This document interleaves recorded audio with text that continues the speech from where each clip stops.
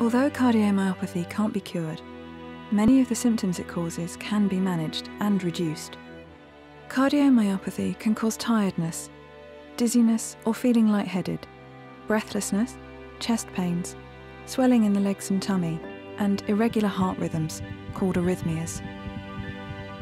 Cardiomyopathy can increase the risk of stroke and cardiac arrest, and can lead to other conditions such as heart failure.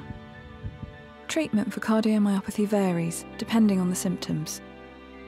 Medications can include diuretics to reduce swelling in the stomach and ankles, beta blockers to slow and control the heart's rate, and anticoagulants to reduce the risk of clots forming.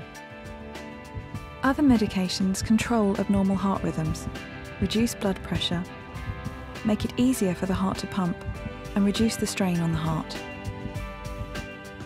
Surgery and other procedures can reduce the thickened area of heart muscle or mend leaking heart valves.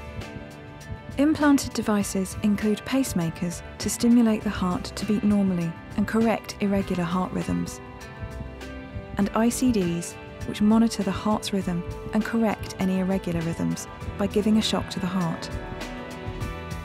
ICDs can be implanted in the upper chest wall or under the skin under the arm.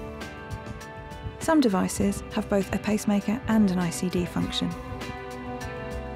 Although it's rare, some people may need a heart transplant.